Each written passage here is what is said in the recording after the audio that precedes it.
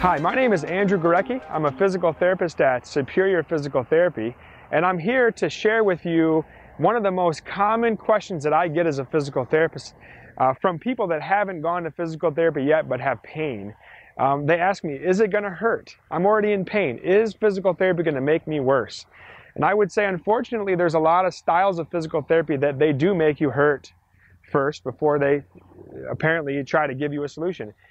At Superior Physical Therapy, we have a #1 rule, and that is we start with success.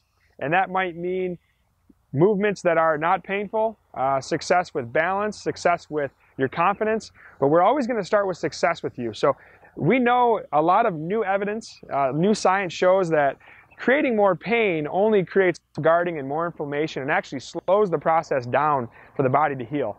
So I can tell you the answer to the question of, is it going to make me have more pain, is no.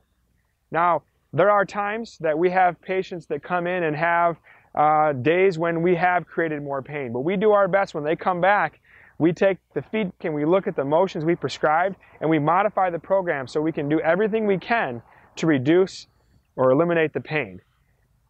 So hopefully you'll consider Superior Physical Therapy, whether you've had a good experience or a bad experience or no experience, and realize that our #1 goal as physical therapists in our clinic is to make you have no pain. So please give it a try.